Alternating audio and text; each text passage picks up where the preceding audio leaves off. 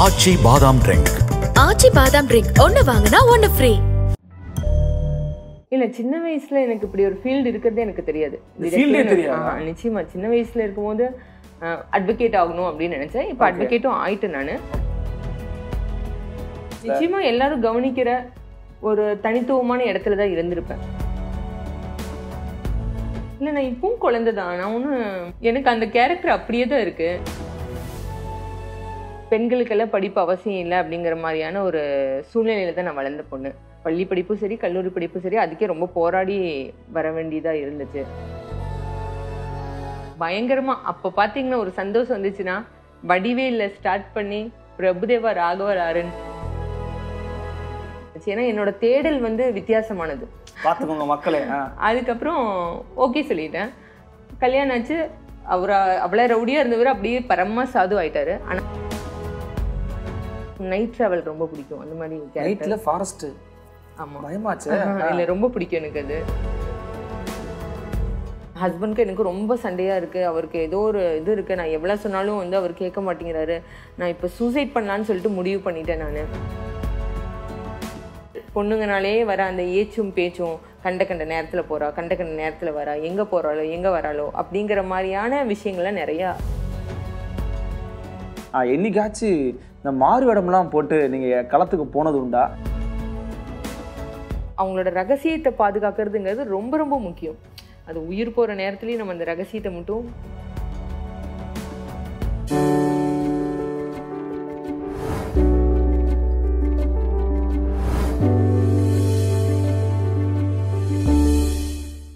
வணக்கம் அன்பு நண்பர்களே, மீண்டும் உங்களை ஆட்சி வழங்கக்கூடிய ஆதன் தமிழின் தலைவி தர்பார் நிகழ்வில் சந்திப்பதில் மிக்க மகிழ்ச்சி. நான் உங்கள் அருள்மொழிவர்மன். இன்றைக்கு நம்முடைய தலைவி தர்பார் நிகழ்ச்சி வந்திருக்கக்கூடிய சிறப்பு விருந்தினரை பற்றி நான் சொல்லியே ஆகணும். இந்தியாவில் வந்து துப்பறியும் நபர்கள், அதாவது டிடெக்டிவ் பர்சனாலிட்டிஸ் நிறைய பேர் இருக்கிறாங்க. அவர்களில் அதுவும் குறிப்பாக பெண்கள் அந்த துறையை தேர்ந்தெடுப்பது என்பது ரொம்ப ரொம்ப அரிதான ஒரு விஷயம். இந்தியாவில் பெண்கள் டிடெக்டிவாக இருக்கிறாங்க, ஆனால் அரிதினும் அரிதாக தான் இருப்பாங்க. அந்த அரிதினும் அரிதான நபர்களில் மிக முக்கியமான ஒரு தமிழ் பெண் இவங்க தான். அதே போல சாதனை பெண்மணி, தங்க மங்கை போன்ற பல விருதுகளை பெற்ற அந்த விருதுகளுக்கு சொந்தக்காரர். அது மட்டுமின்றி கோவையில தொடர்ந்து 7 ஆண்டுகளாக இந்த துப்பறியும் பணியை செய்து கொண்டிருப்பவர் மரியாதைக்குரிய திருமதி யாஸ்மின் நம்மோடு இணைந்திருக்கிறார். வாருங்கள் அவரோடு ஆட்சி வழங்கக்கூடிய ஆதன் தமிழின் தலைவி தர்பார் நிகழ்ச்சி. மேம் வணக்கம். வணக்கம். நல்லா இருக்கீங்களா? நல்லா இருக்கேன். நீங்க எப்படி இருக்கீங்க? நல்லா இருக்கேன் மேம், மகிழ்ச்சி. பல்வேறு துறைகளில் சிறந்து விளங்கக்கூடிய ஆளுமைகளை தொடர்ந்து இந்த ஆதன் தமிழ் ஆட்சி வழங்கக்கூடிய இந்த தலைவி தர்பார் நிகழ்ச்சி எடுத்துக்கிட்டு இருக்கோம். அதிலும் குறிப்பா சர்வதேச மகளிர் தினத்தினை முன்னிட்டு தான் இந்த நேரத்துல எங்களோடு வந்து உங்களுடைய பிஸி ஷெடியூல்ல டைம் ஒதுக்கி இந்த நிகழ்ச்சியில வந்து பங்கு பெற்றமைக்காக முதல்ல ஒரு கிஃப்ட் ஆம்பர் கொடுத்து உங்களை வரவேற்றுறோம். Gift Amber. தேங்க்யூ. நன்றி. இந்த தலைவி தர்பார் நிகழ்ச்சியில வந்து நீங்க வந்து உங்களோட பர்சனல் விஷயங்களையும் சொல்லுவீங்க. நீங்க சந்திச்ச சில மிக முக்கியமான கேசஸ் பத்தியும் பேச போறீங்க. அதே போல உங்களோட இன்னொரு சைடையும் நாங்கள் காட்ட போறோம். இந்த நிகழ்ச்சிக்கு நம்ம ஃபர்ஸ்ட் செக்மெண்ட் உள்ள போயிடலாமா? போயிடலாம். ஃபர்ஸ்ட் செக்மெண்ட் பர்சனல் பக்கங்கள்.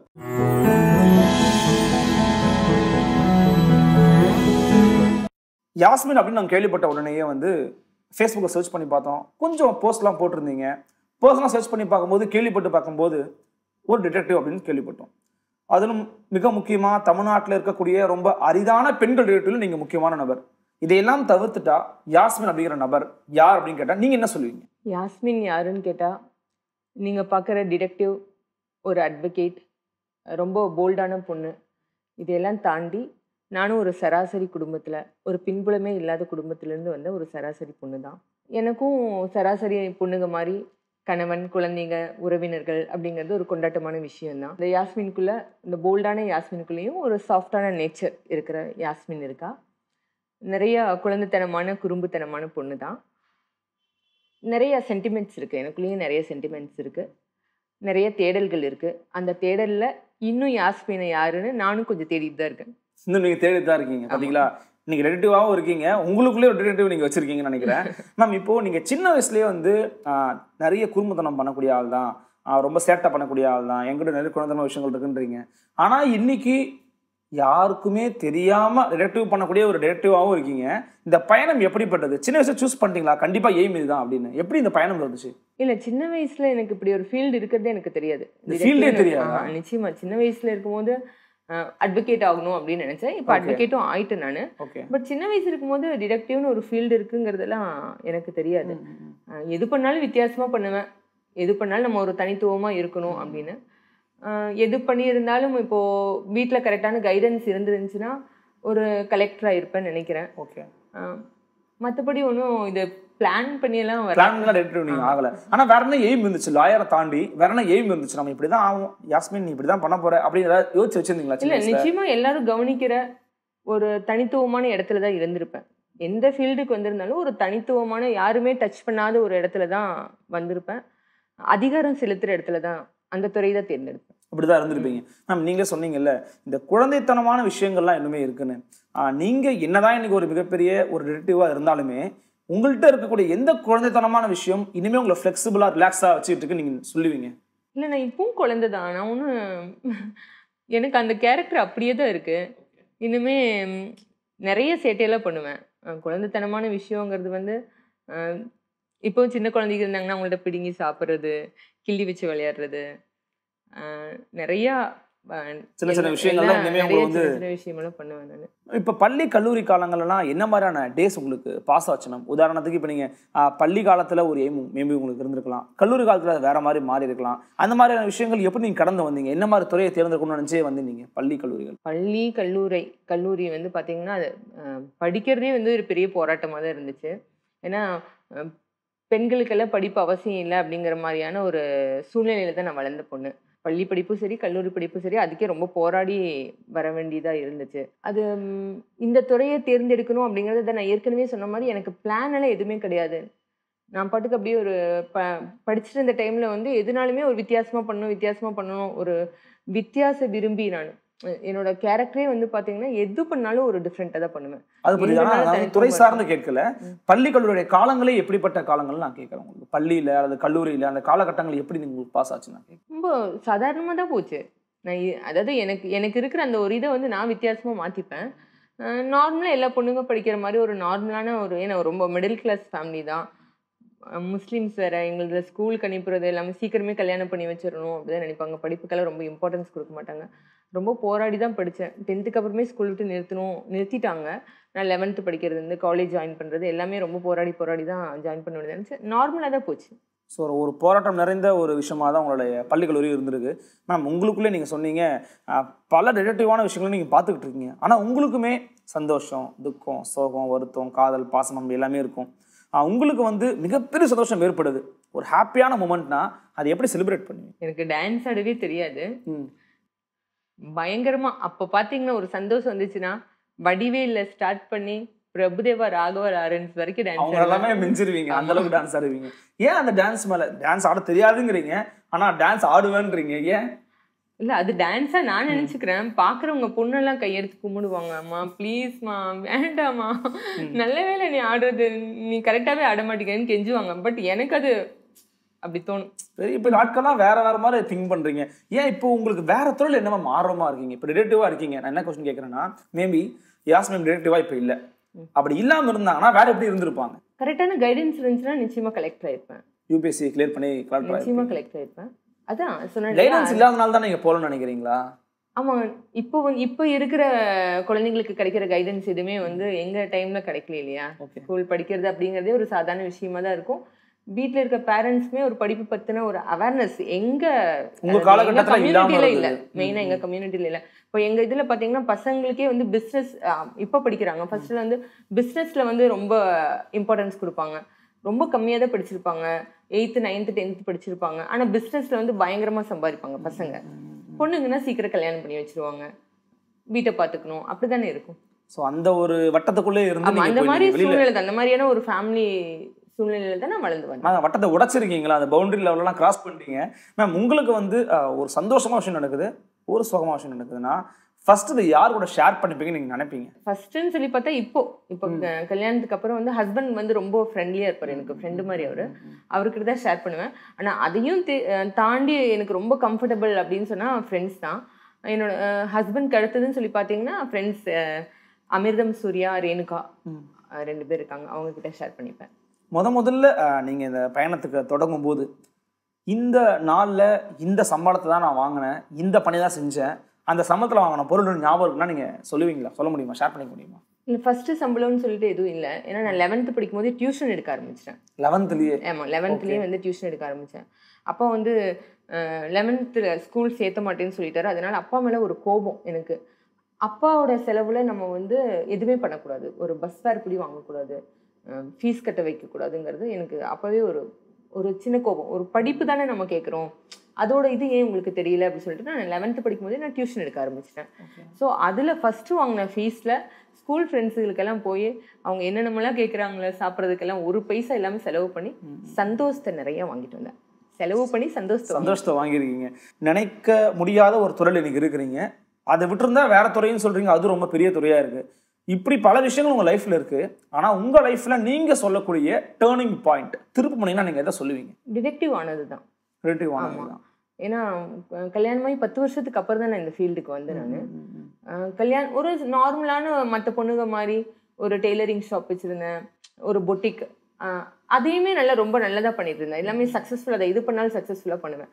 பட் எனக்கு ஒரு திருப்தி இல்லாமல் இருந்துச்சு. ஏன்னா என்னோட தேடல் வந்து வித்தியாசமானது. அந்த தேடலுக்கு கரெக்டான ஃபீல்டு இது இல்லை அப்படிங்கிற மாதிரியான ஒரு ஃபீல் எப்பவுமே எனக்கு இருக்கும். ஸோ டிடெக்டிவ் ஆனதுங்கிறது ஒரு பெரிய டேர்னிங் பாயிண்ட். அதுதான் மேம், நீங்கள் சொல்கிறீங்க இல்லையா, நீங்கள் வந்து பொலிட்டிக்கல் சயின்ஸ் படிச்சிருக்கீங்க, லாயராகவும் இருக்கீங்க. இந்த 2 துறைக்கும் டிடெக்டிவ்க்கும் எங்கே சம்மந்தம் இருக்குது?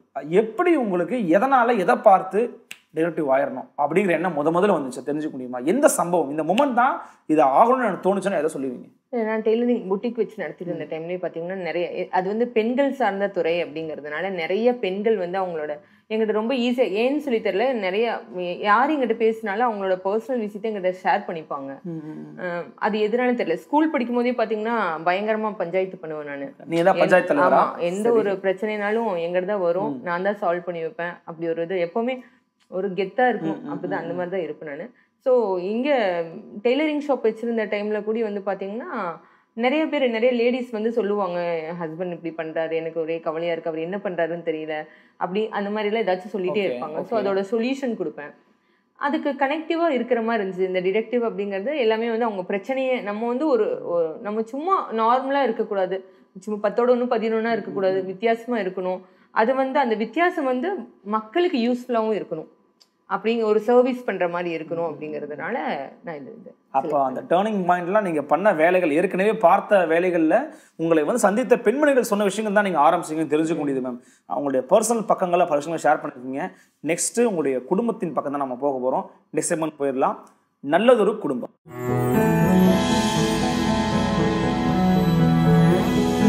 மேம், நீங்களே சொன்னீங்க ரொம்ப ஒரு ஆர்த்தடாக்ஸ் ஃபேமிலி, ஒரு பவுண்டரிஸ் இருக்கக்கூடிய ஒரு இடங்கள்ல எங்களுக்கு ரொம்ப ஆச்சரியமாக அதை உங்களை பற்றி கேள்விப்பட்டதுலேயே வந்து காதல் திருமணம் பண்ணிக்கிட்டீங்க அப்படிங்கிறது தான்.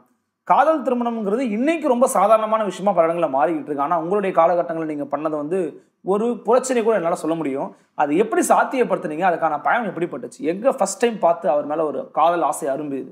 இல்லை, நீங்கள் சொல்கிறதுல ஒரு விஷயம் ஒன்று தப்பு. காதல் திருமணம் இப்போ ரொம்ப சாத்தியம், அப்போ வந்து அது ரொம்ப கஷ்டமான விஷயங்கிறீங்க. இப்போ தான் ரொம்ப கஷ்டம். ஏன்னா இப்போ எங்கள்கிட்ட வர கேஸே வந்து லவ் பண்ற பையனை பார்த்து கொடுங்க, அவன் வேற ஏதாச்சும் பொண்ணு லவ் பண்றானா, பொண்ணு ஆமா, அதுக்குள்ளே அந்த மாதிரியான ஒரு காலகட்டத்தில் இருக்கும். பட் நான் லவ் பண்ண காலத்துல எல்லாம் 20 வருஷத்துக்கு முன்னாடி எல்லாம் பாத்தீங்கன்னா கண்ணை மூடிட்டு நம்பலாம். நீங்க அதுவும் டிடெக்டிவ் எல்லாம் பண்ணலையா? இல்ல, டிடெக்டிவ் பண்ணல அப்படின்னா வந்து நானே அப்போ ஒரு பச்சை குழந்தை, ஸ்கூல் படிச்சுட்டு இருந்தேன் நானு. பின்னாடி 2 வருஷம் பின்னாடி லோன்னு சுத்தினாரு. அப்புறமா ஒரு ஸ்டேஜ்ல ரவுடி பையன் வேற, ஆனா ஒரு ஸ்டேஜ்ல வந்து பிடிக்காமே இருந்துச்சு, ரொம்ப பிடிக்காம இருந்துச்சு. அதுக்கப்புறம் ஒரு ஸ்டேஜ்ல டிடெக்ட் பண்ணேன், இதுனா அவரோட மனசை டிடெக்ட் பண்ணும்போது அவர் ரொம்ப நல்லவருன்னு தெரிஞ்சிச்சு. பாத்துக்கோங்க மக்களே. அதுக்கப்புறம் ஓகே சொல்லிட்டேன், கல்யாணம் ஆச்சு. அவ்வளோ ரவுடியா இருந்தவர் அப்படியே பரமா சாது ஆயிட்டாரு. ஆனா லவ் டார்ச்சர் மட்டும் இப்போ வரைக்கும் இருக்கு, இருந்துகிட்டே தான் இருக்கு. எப்படி மேம் இந்த மோதல்ல தொடங்கினது காதல்ல முடிஞ்ச மாதிரி அந்த மொமெண்ட்ஸ்ல உங்களுக்கு இந்த நொடி ஓகே அப்படின்னு நான் முடிவு பண்ணனா எந்த மொமெண்ட்டை நீங்க சொல்லுவீங்க சார்? பின்னாடி அவரோட முயற்சி இல்ல, ஒரு 2 வருஷமா வந்து கண்டினியூஸா வந்து என்ன ஃபாலோ பண்ணி அவரை மாத்திக்கிறதுக்கு ட்ரை பண்ணாரு, என் பின்னாடியே சுத்துறது. ஸோ இது வந்து ஒரு ஸ்டேஜ்ல நம்மளுக்கு அது லவ் வந்து எந்த ஸ்டேஜ்லாம் சொல்ல முடியாது, திடீர்னு அரும்பிடும். அதுதான் திடீர்னு வந்ததுதான். மேம், நீங்களே சொல்றீங்க அப்போஸ்லாம் நிறைய வீட்டில் இருந்துச்சா? எப்படி பேசி காம்ப்ரமைஸ்லாம் பண்ணீங்க தெரிஞ்சுக்கலாமா? காம்ப்ரமைஸ்னா அதான் ஒன்று முடிவு பண்ணுற வரைக்கும் தான் ரொம்ப யோசிப்பேன். நான் முடிவு பண்ண போகிறேன், ஒரு விஷயத்த கையில் எடுத்திருக்கேங்கிறது யார்கிட்டையுமே டிஸ்கஸ் பண்ண மாட்டேன். ஸோ என்னோட லவ் கூட அப்படி தான். 2 வருஷம் பின்னாடி சுற்றினாருன்னா அது எனக்கு மட்டும் தான் தெரியும்.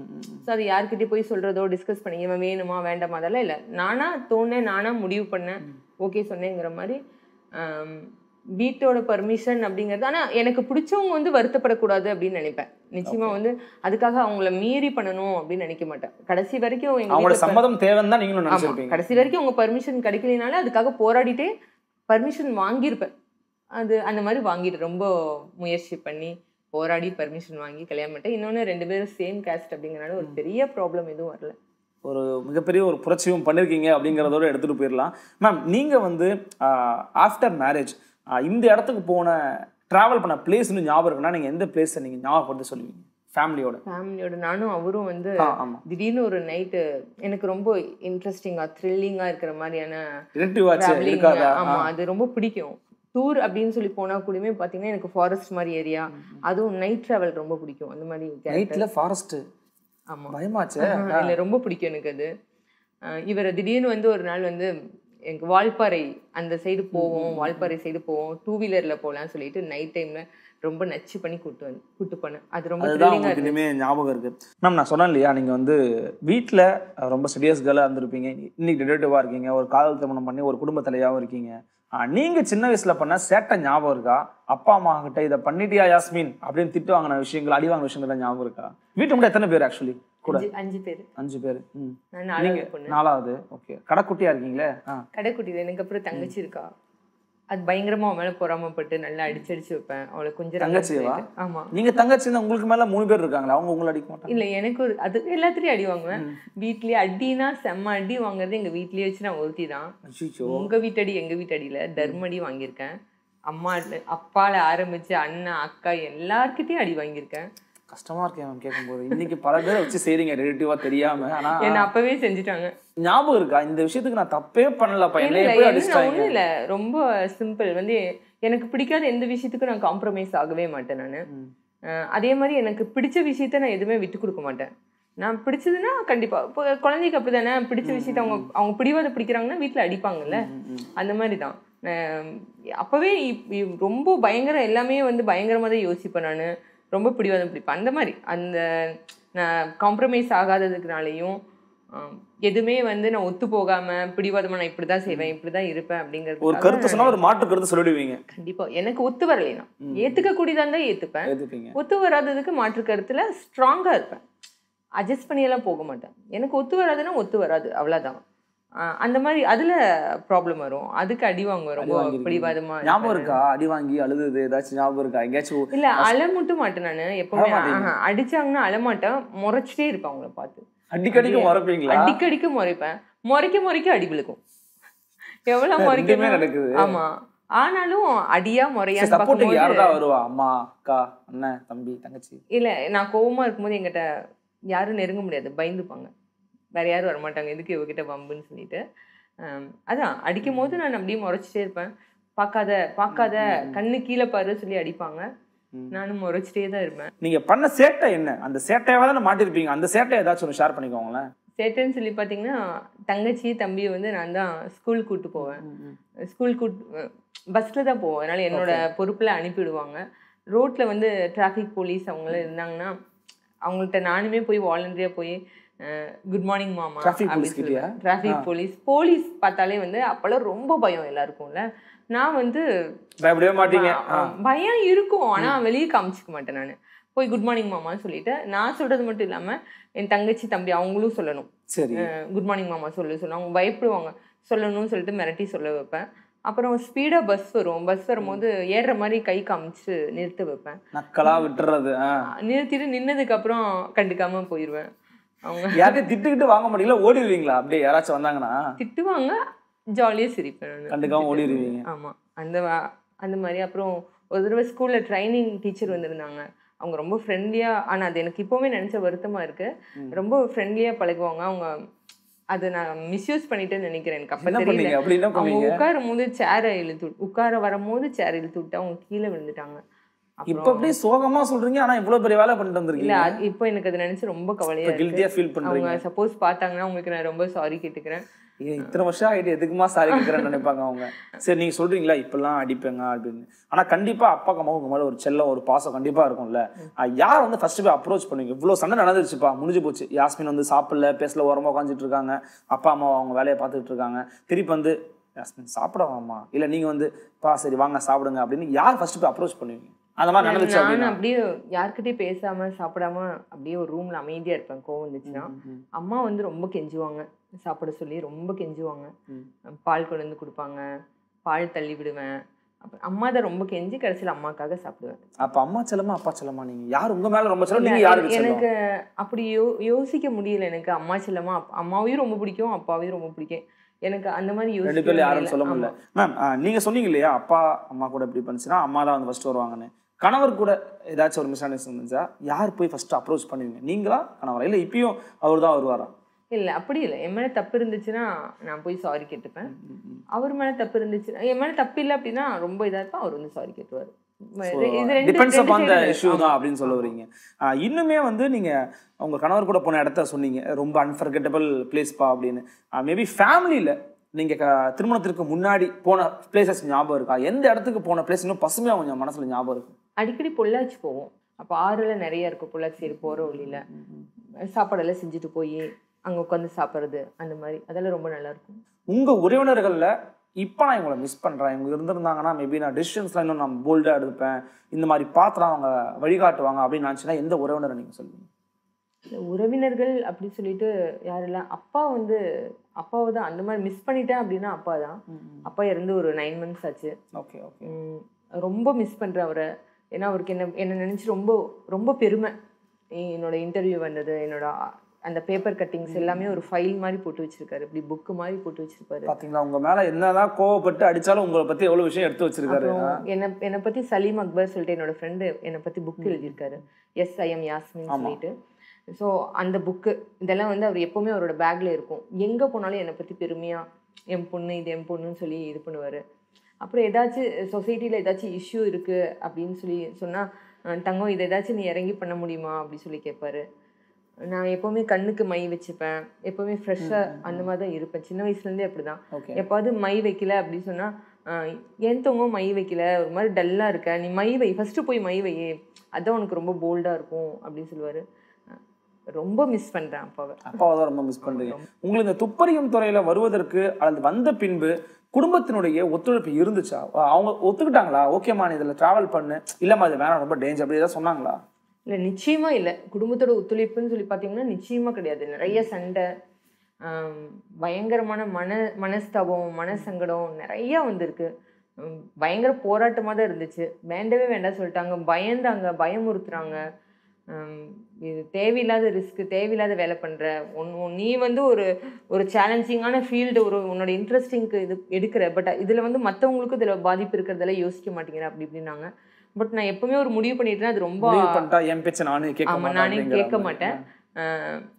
நான் வந்து அது ரொம்ப யோசிச்சு தான் முடிவு எடுப்பேன். ஒரு முடிவு எடுக்கிறதுக்கு முன்னாடி அதில் இருக்க ப்ளஸ் மைனஸ் எல்லாத்தையுமே நான் ஃபஸ்ட்டே யோசிச்சுட்டு தான் அது வெளியவே நான் சொல்லுவேனே தவிர அதுக்கு முன்னாடி சொல்ல மாட்டேன்.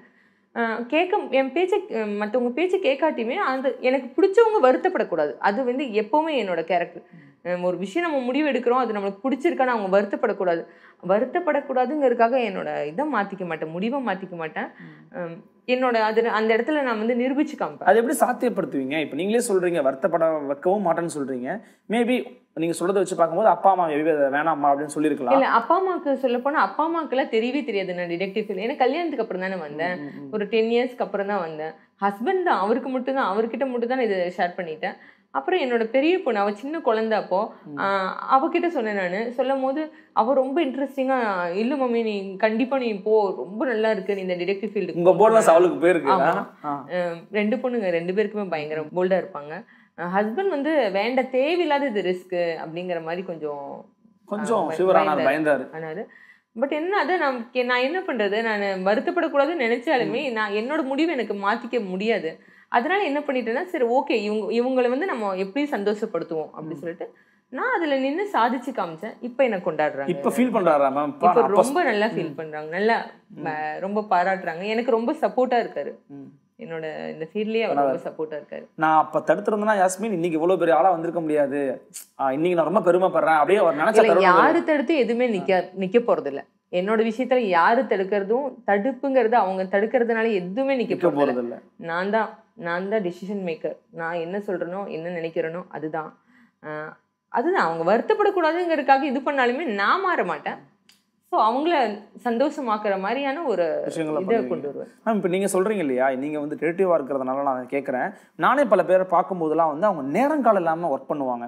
மேபி அவங்க வந்து ஏர்லி மார்னிங் போகலாம், ரொம்ப லேட் நைட் போக வேண்டிய ட்ராவலிங் இருக்கலாம்.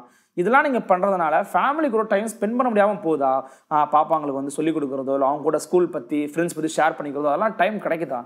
நிச்சயமாக குழந்தைங்க கூட ஷேர் பண்ணிக்கிறதோ இல்லை கூட இருக்கிறதோ டைம் ரொம்ப கம்மி தான்.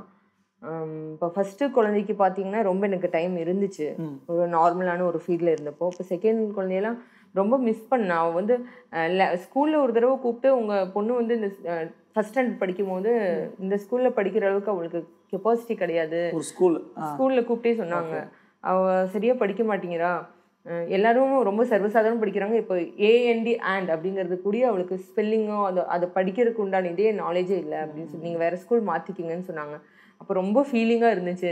ஐயோ என்ன, ஆனால் ஃபஸ்ட்டு பொண்ணு வந்து நான் அப்படி எல்லாத்துலேயுமே ஃபஸ்ட் வருவாள், அந்த மாதிரி நான் வளர்த்துனேன். அப்போ ஒரு ஒரு ஒரு அம்மாவாக வந்து என் குழந்தைக்கு நான் கேர் கொடுக்காதனால அந்த குழந்தை எவ்வளோ பாதிக்கப்படுச்சுன்னு சொல்லி எனக்கு தெரிஞ்சிச்சு. ஒரே நாள் தான் உட்காந்து நான் ஒரு நாள் தான், ரொம்ப ஆச்சரியமான விஷயம், ஒரு நாள் தான் அவளை ஸ்கூலில் சொல்லி கொடுத்துருக்காங்க, அது ரொம்ப நல்ல ஸ்கூல் தான். பட் என்னன்னு தெரியல, நான் ஒரு நாள் தான் உட்காந்து சொல்லி கொடுத்தேன். அப்போ இருந்து இப்போ வரைக்கும் ரொம்ப நல்லா படிக்கிறான். மேபி உங்களை மிஸ் பண்ணியிருப்பாங்களோ அம்மா இல்லை கூட அப்படின்னு? கண்டிப்பாக மிஸ் பண்ணியிருப்பாங்க. பட் நான் கிடைக்கிற நேரத்துலலாம் அது இப்போ நானே வெளியூருக்கெல்லாம் கேஸ் சம்மந்தமாக போகிறது பிடிக்கிறதெல்லாம் இருக்கும் போதெல்லாம் வந்து குழந்தைங்கள்ட்டே நான் சொல்ல மாட்டேன், நான் வந்து கேஸ் விஷயமா வெளியே போயிருக்கேன் அப்படிங்கிற மாதிரி சொல்ல மாட்டேன். நீங்கள் சீக்கிரம் தூங்கிடுங்க, மம்மி வந்துடுவோம், உங்கள் பக்கத்தில் வந்து படுத்துருவேன், அப்படி இல்லைன்னா சீக்கிரமே கடைக்கு போக வேண்டியது இருக்குது, அந்த மாதிரி ஏதாச்சும் நான் ஆஃபீஸ் போகணும் அந்த மாதிரி சொல்லிவிட்டு ஃபோனில் அப்பப்போ டைம் கிடைக்கும் போதெல்லாம் பேசிட்டே இருப்பேன். தூங்கிட்டீங்களா, ஏதோ நான் வந்துட்டுருக்கேன் அப்படின்னா அவங்களே டயர்டையாக அவர் தூங்க வச்சுருவார், தூங்கிடுவாங்க. அப்புறம் காலையில் எழுந்திரிச்சு பார்க்கும்போது நான் இல்லைன்னா மம்மி வந்து அவங்க கூட வந்து படுத்துட்டு சமையலெல்லாம் பண்ணி வச்சுட்டு, நீ எந்திரிக்கிறதுக்கு முன்னாடி எனக்கு ஒரு சின்ன வேலை, அதனால கிளம்பி வந்துட்டு தங்கும் அப்படிங்கிற மாதிரி அப்படிலாம் சொல்லி மேனேஜ் பண்ணிடுவீங்க. ஒரு நல்ல ஒரு க்யூட்டான ஃபேமிலியாக இருக்கீங்க, நிறைய விஷயங்கள் ஷேர் பண்ணியிருக்கீங்க. நல்லதொரு குடும்பம் செக்மெண்ட்டை ரொம்ப வெற்றிகரமாக முடிச்சிருக்கீங்க மேம். நெக்ஸ்ட் செக்மெண்ட் நம்ம போயிடலாமா? போயிடலாம். Next segment சிங்கப்பெண்ணை.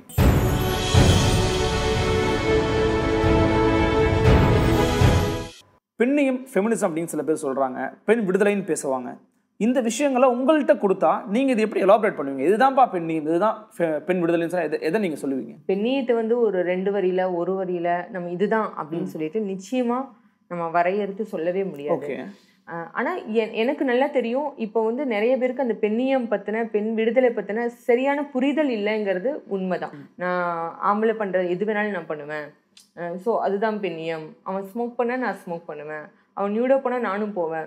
ஸோ பெண்ணியம் போல் அவங்கவுங்க விருப்பம், அது நான் எதுவும் சொல்லலை. அதாவது அவங்கவுங்க விருப்பம் இருந்தால் பண்ணலாம். பட் நம்மளோட டேலண்ட் காமிக்கிறதுக்கு நிறைய விஷயம் இருக்குது இல்லையா? ஒரு பெண் அப்படிங்கிறதே ஒரு பெரிய ப்ளஸ் தான். பெண் வந்து எந்த காலத்துலேயும் வீக்கான ஒரு கேட்டகரியிலே இல்லை. நம்ம எல்லாத்த விட ஆம்பளைகளை மீறி நிறையா ஒரு டேலண்ட் பெண்கள்கிட்ட இருக்குது, அது உண்மைதான். அதை இப்போ நிறைய பெண்களும் நிரூபிச்சுட்டு வராங்க.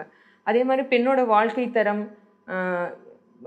கல்வி, சம்பாதிக்கிற விஷயம் எல்லாமே வந்து இப்போது ஆண்களுக்கு ஈக்குவலாகவும் போயிருச்சு.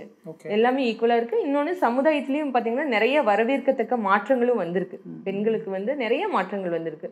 ஆனாலும் ஆணுக்கு ஈக்குவலாக சம்பாதிச்சாலும், ஈக்குவலாக என்ன படித்தாலும், என்ன சாதித்தாலும் பெண் அப்படிங்கிற வந்து ஒரு 2ஆம் நிலை, அந்த செகண்ட் கேட்டகரியில் தான் நம்ம சமூகம் அப்படி வச்சிருக்கு. என்ன டேலண்ட் இருந்தாலும் பெண் அப்படின்னா வந்து ஃபஸ்ட்டு ஆம்பளைக்கு கொடுக்குற ஒரு அங்கீகாரம் வந்து பெண்ணுக்கு வந்து செகண்ட் இதில் தான் கிடைக்குதுங்கிறது அது உண்மை. ஸோ நிறைய மாறி இருக்கிறதா பார்க்குறீங்க. உங்களுடைய கருத்தை புரிஞ்சுக்க முடியுது, சமூக கட்டமைப்பு அப்படி இருக்குன்னு சொல்கிறீங்க. ஆனால் நீங்கள் வந்து பல பவுண்டரிஸை உடைச்சிருக்கீங்க, பல விஷயங்களை தாண்டி இன்னைக்கு ஒரு லெவலில் இருக்கீங்கன்னா நீங்கள் இதை பார்க்குறீங்களா? ஓகே, மாறி இருக்கு, மாற்றம் வந்து மக்கள் ஏற்க ஆரம்பிச்சிருக்கிறாங்க, ஆண்களும் இன்க்ளூசிவாக அதை உணர்ந்துருக்கிறாங்கன்னு நினைக்கிறீங்களா? உணர்ந்துட்டு வராங்க. ஸோ ஒரு காயின்க்கு 2 சைடு மாதிரி வந்து எல்லா இடத்துலையுமே ப்ளஸ்ஸும் இருக்கும் மைனஸும் இருக்கும். ஸோ நம்ம ப்ளஸ் இருக்கிறதெல்லாம் பார்த்து எதுக்கு நம்ம மற்றவங்கள பற்றி கவலைப்படணும்? நான் சொல்கிறது, நான் பெண் அப்படின்னு சொல்லிட்டு நான் எதுக்கு நினைக்கணும்? பெண் அப்படிங்கிறத நான் வந்து ஒரு கர்வத்தோடு தான் நினைக்கணும். அது வீக்காக நினைக்கும் போது தான் வந்து நம்மளுக்கு வந்து நம்ம வீக்காக இருக்கிற மாதிரி தெரியும். ஒரு கர்வத்தோட பெண் நான் எது வேணாலும் என்னால் செய்ய முடியும். எனக்கெல்லாம் வந்து இப்போ நான் பெண்ணால எனக்கு செய்ய முடியாது. என்னை சுற்றி இருக்கவங்க தான் நீ பெண், உன்னால் இது முடியாதுன்னு சொன்னாங்களே தவிர நான் ஒரு நாளும் அப்படி ஃபீல் பண்ணதே கிடையாது. நம்மளால இது முடியாது. நான் என்னென்னமோ நினைச்சிருக்கோம், நான் எதெல்லாம் நினைச்சிருக்கோம் அது எல்லாமே நான் சாதிச்சிருக்கேன். ஏன்னா அதுக்குண்டான முயற்சி, நம்மளுக்கு அது வரலைன்னா அதுக்கு ஒரு பயிற்சி, அந்த மாதிரி நம்ம மாற்றி அதை எடுத்து போயிட்டே இருக்கணும்.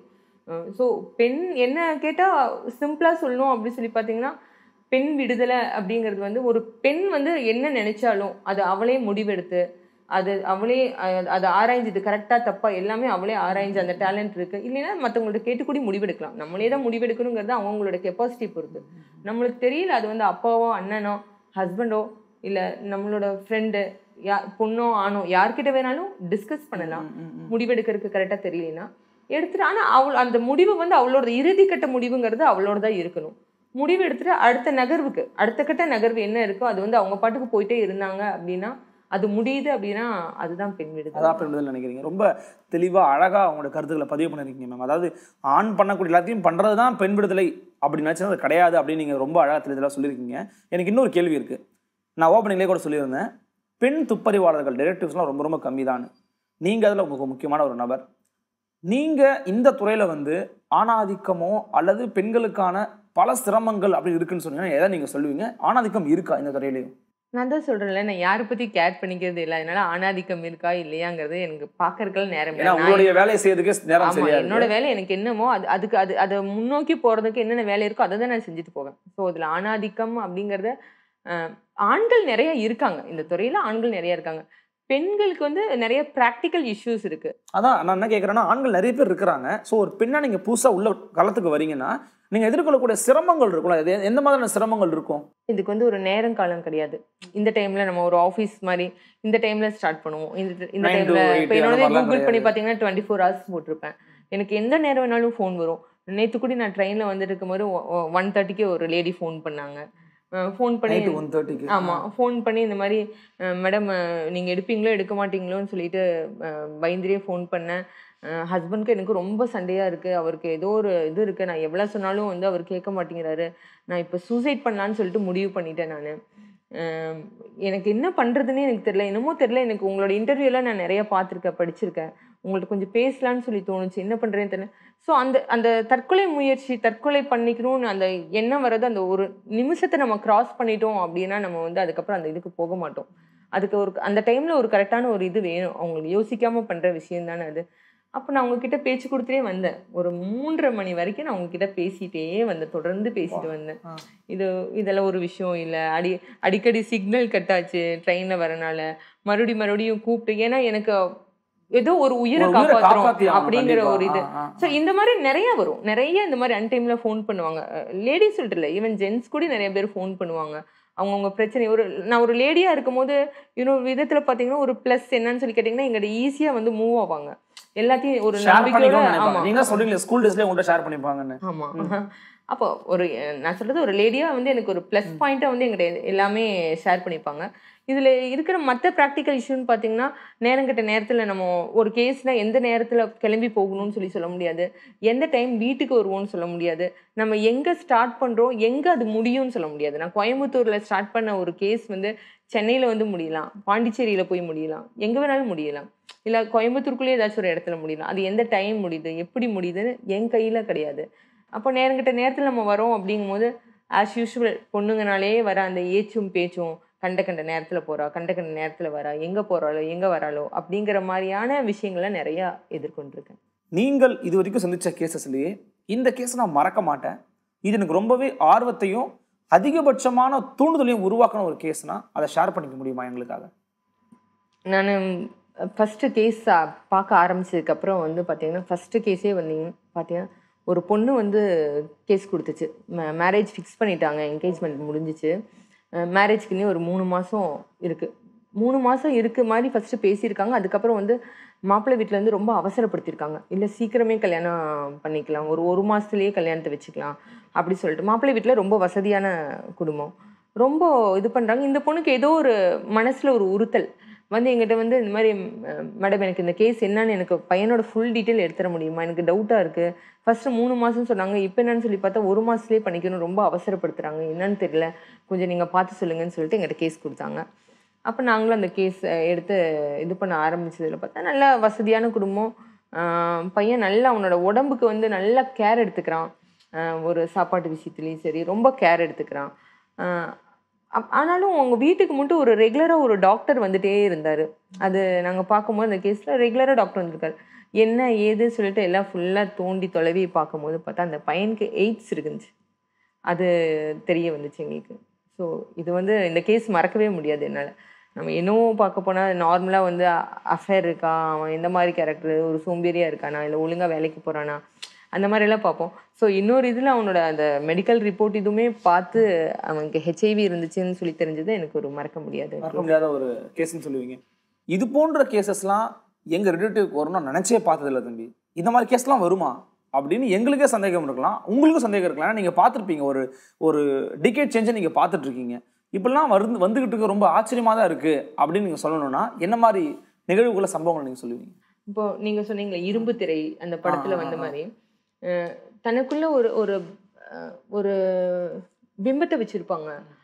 எங்கிட்ட வந்து ஒரு பொண்ணு கேஸ் கொடுத்துச்சு. ரொம்ப நார்மலான பொண்ணு, நல்ல ஒரு சேலரியில் ஒர்க் பண்ணுது அந்த பொண்ணு.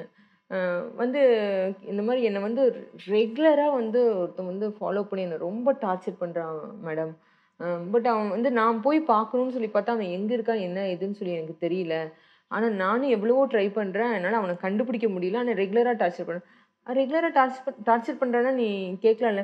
இல்லை மேடம், என்னால் வந்து அவனை எதுவுமே பண்ண முடியாது. ஏன்னா அவன் என் கண்ணுக்கு தெரிய மாட்டான்.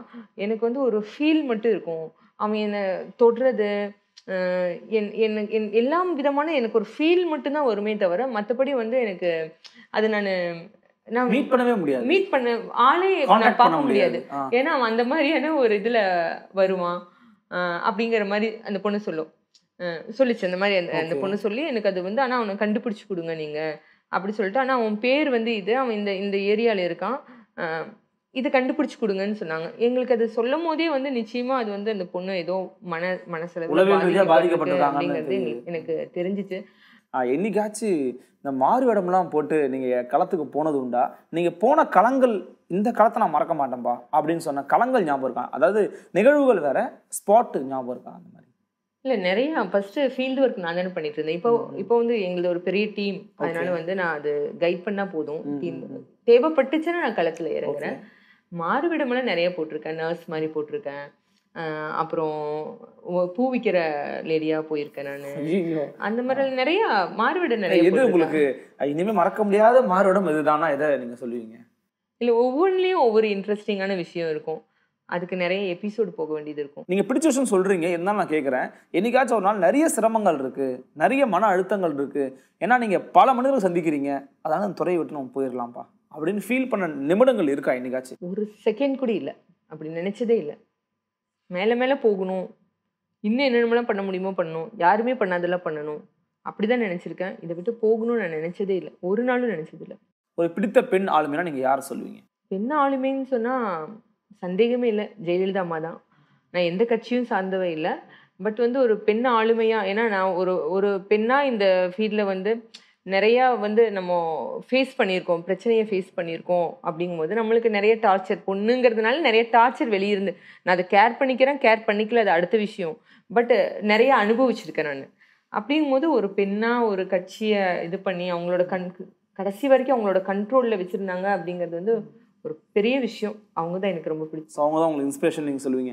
மேம், நீங்கள் சொல்கிறீங்க இல்லையா, பெண்ணாக இருக்கிறதுலே ரொம்ப ரொம்ப கம்மியான டேரக்டர்ஸ் தான் இருக்கிறாங்கன்னு. மேபி உங்களை மாதிரி ஒரு யங்ஸ்டர் வரணும்னு விரும்புகிறாங்க, உங்களை மாதிரி துறையை தேர்ந்தெடுக்கணும்னு நினைக்கிறாங்க அப்படின்னா அவர்களுக்கு நீங்கள் சொல்லக்கூடிய வழிகாட்டல் அல்லது அறிவுரை என்னவா இருக்கும்? ரொம்ப தைரியமாக இருக்கணும். நம்ம முழுக்க இதில் டெடிகேட் பண்ணி தான் நம்ம இந்த ஃபீல்டில் இருக்க முடியும். நம்மளுக்குன்னு எந்த ஒரு வேலையும், எந்த ஒரு இதுவும், ஒரு சாப்பிட்ற டைமோ தூங்குற டைமோ எதுவுமே நம்ம கையில் கிடையாது.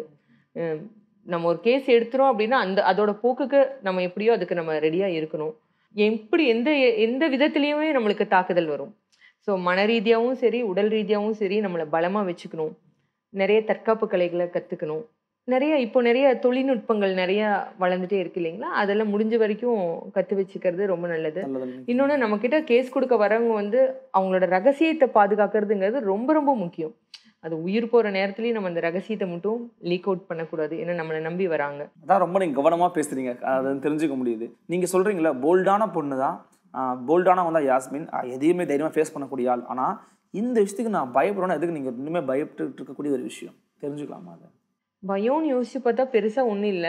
ஆனா பேய் பயம் கிடையாது. ஆனா சுடுகாடுனா ஒரு சின்ன பயம் இருக்கு. சுடுகாட்டு வழியில நைட் போகும்போது டைம்ல காட்டுக்கு போறீங்க, சுடுகாடுனா உங்களுக்கு உள்ள பயமா? சொல்றத கேளுங்க. ஆ, சுடுகாட்டு கிட்ட போகும்போது மட்டும் ஒரு சின்ன பயம். அது எதனாலன்னு சொல்லி கேட்டீங்கன்னா, இந்த செத்து போனவங்கள நினைச்சு, அவங்களோட நிராசை இருக்கும் இல்லையா? அத நினைச்சு வர பயம். அது ஒரு மாதிரி அந்த அந்த சுடுகாடு அப்படின்னா, அதான் எனக்கு தான் பேய் பயம் இல்ல. பட் அந்த இறந்தவங்களோட அந்த இதெல்லாம் ஆட்டோமேட்டிக் எனக்குள்ள வந்து மைண்ட்குள்ள ஒரு டிஸ்டர்ப் பண்ணும்.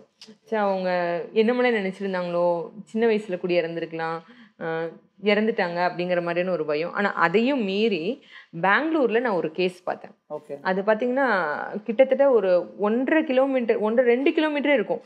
லெஃப்ட் சைடு, ரைட் சைடு 2 சைடுமே பார்த்தீங்கன்னா கல்லறைகள் தான். வெறும் கல்லறைகள் தான். அந்த சைடு போறதுக்கு பயங்கர த்ரில்லிங்கா இருக்கும். ஒரு 90% கல்லறை இருக்கும். ஒரு 10% தான் வீடு இருக்கும். அங்க நான் ஒரு கேஸ் பார்த்தேன். தனியா பார்த்தேன். 10 நாள் கன்டினியூஸா பார்த்தேன் நானு. அது வந்து என்னோட பயத்துக்கே நான் சேலஞ்ச் குடுக்குற மாரி பார்த்தேன். அந்த சிங்கப்பெண்ணை செக்மெண்ட்ல நீங்க சந்திச்ச விஷயங்களை சொல்லியிருக்கீங்க. பெண்களுக்கு என்ன காமன் அட்வைஸும் நீங்க கொடுத்துருக்கீங்க. இந்த செக்மெண்ட்டை ரொம்ப சிறப்பாக முடிச்சிருக்கீங்க ma'am. What's on your mobile தான் நம்மளுடைய அடுத்த செக்மெண்ட்.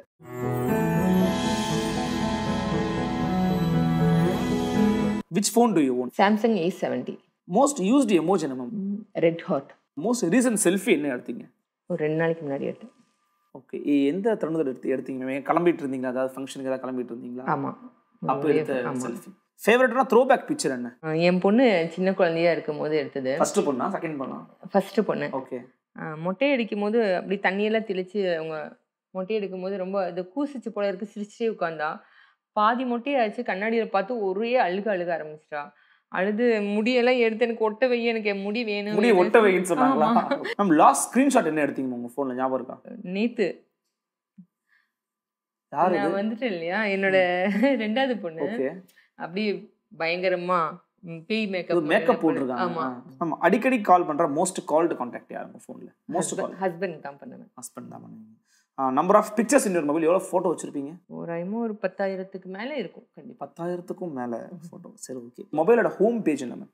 என் பொண்ணு தான் அதெல்லாம் ஹேண்டில் பண்ணுவா. ஓகே. 2 பாப்பாங்களுமே இருக்காங்க.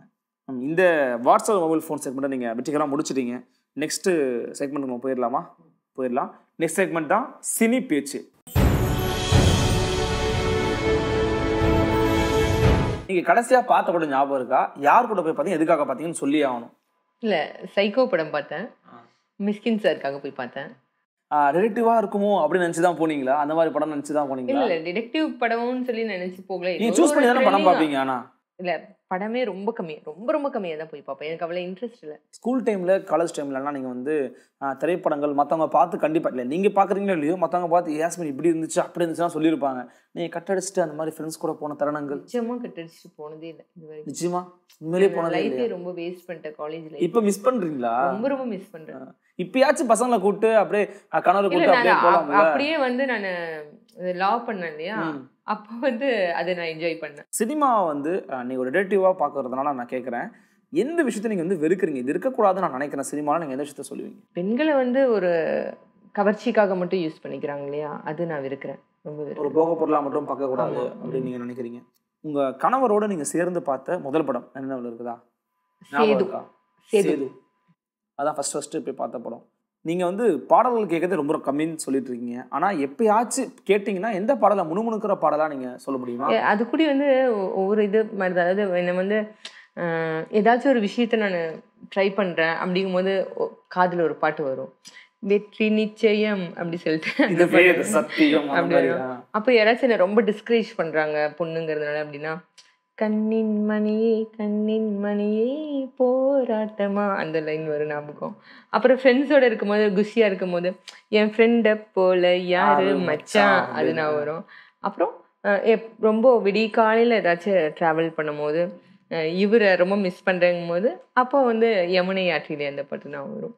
நிறைய பாடலாம் செக்மெண்ட் சீக்வன்ஸ்க்காகலாம் வச்சு கேக்குறீங்க. இல்ல எனக்கு அப்படிதான், எனக்கு மூடு அந்த அந்தந்த சூழ்நிலைக்கு தகுந்த மாதிரி. யாரும் ரொம்ப உங்களுக்கு பிடிக்கும் பாடல்கள்ல கேட்கறது? இளையராஜா, யுவன் சங்கர் ராஜா, அந்த மாதிரி யாராச்சும் சொல்ல முடியுமா உங்களால? இளையராஜா பாட்டு தான் எப்ப கேட்டாலும் நல்லா இருக்கும். எவர் கிரீனா உங்களுக்கு எப்பவுமே இளையராஜா தான். எந்த படத்தை வந்து பார்த்துட்டு இந்த படம் என்னோட லைஃபை அப்படியே பிரதிபலிச்சிருக்கு, அல்லது என்னோட லைஃபோட மொமெண்ட்ஸ் இதில் நான் பார்க்குறேன் அப்படின்னு நீங்கள் ஃபீல் பண்ணியிருக்கிற படங்கள் இருக்குதா? இப்போ ஜோதிகாட படம் கூட வந்துச்சு, காற்றின் மொழியில வந்து அவங்க எடுத்திருக்க அந்த ஃபீல்டு அந்த மாதிரி வேறையா இருந்தாலும் நிறையா அந்த ஒரு லேடிங்கிறதுனால வந்து ஒரு ஒரு பர்டிகுலர் ஸ்டேஜில் அந்த ஹஸ்பண்ட் ஒய்ஃப்குள்ளே வர சின்ன சின்ன மிஸ் அண்டர்ஸ்டாண்டிங், அப்புறம் புரிஞ்சுக்கிறது, சேர்ந்துக்கிறது, ஸோ அதெல்லாம் பார்க்கும்போது எனக்கு ஞாபகம் வரும். அதெல்லாம் உங்களுடைய லைஃப்பில் ஒரு சில விஷயங்களை ஒன்றிணைக்குது. ரொம்ப நல்லா சினிப்பேச்சு சம்மந்தமான கேட்ட கேள்விகளுக்கு டக்கு டக்குன்னு பதில் சொல்லி முடிச்சிட்டிங்க. அடுத்த ரவுண்ட் தான் வந்து ரேபிட் ஃபயர் ரவுண்ட். கண்டிப்பாக நீங்கள் பதில் சொல்லுவீங்கன்னு பார்ப்போம். Next segment rapid fire.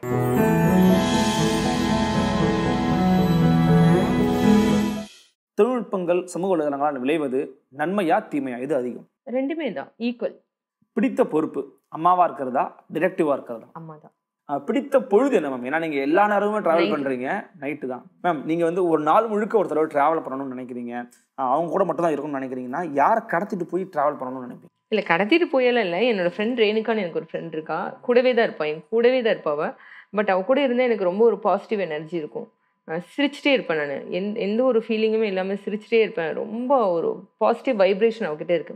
எங்கேயாச்சும் போகணுன்னா எனக்கு அவ கூட போகிறது ரொம்ப பிடிக்கும். நம்ம ரொம்ப ரொம்ப சாதாரணமாக ஒரு நெகட்டிவாக இருந்தால் கூட உங்களோட இன்னொரு ஃபேஸை சொல்லியிருக்கீங்க. உங்களுக்கு பிடிச்ச விஷயங்கள், குறிப்பாக பெண்களுக்கு என்ன மாதிரி விஷயங்களை பாதுகாப்பு அம்சங்கள் எடுத்துக்கணும், டிடெக்டிவ்ல நீங்கள் ஃபேஸ் பண்ண கேசஸ்லாம் பற்றி சொல்லியிருக்கீங்க. தொடர்ந்து அடுத்தடுத்து பல விஷயங்கள் நீங்கள் எங்களுக்காக ஷேர் பண்ணுங்கன்னு நான் நம்புகிறோம். ரொம்ப ரொம்ப நன்றி மேம். நீங்கள் எங்களுடைய நிகழ்ச்சியில் பங்கு பெற்றிருப்பீங்க. நாங்கள் ரொம்ப மகிழ்ச்சியும் பெருமையும் கொள்கிறோம். ஏன்னா பெண் டிடெக்டிவ்ல ரொம்ப ரேரான ஒரு ஆள் நீங்கள். எங்களுக்காக நேரம் ஸ்பெண்ட் பண்ணி இவ்வளோ தூரம் பயணப்பட்டு எங்களுக்காக வந்திருக்கிறீங்க. எங்களுடைய நெஞ்சார்ந்த மகளிர் தின வாழ்த்துக்களும் நன்றியும். நன்றி நண்பர்களே. மீண்டும் ஒரு தலைவி தரபார் நிகழ்ச்சியில் மற்றொரு ஆளுமையை உங்களை சந்திக்கிறேன். அதுவரை உங்களிடமிருந்து விடைபெறுவது உங்கள் அருள்மொழிவர்மன். இணைந்திருங்கள். இது உங்கள் ஆதன் தமிழ்.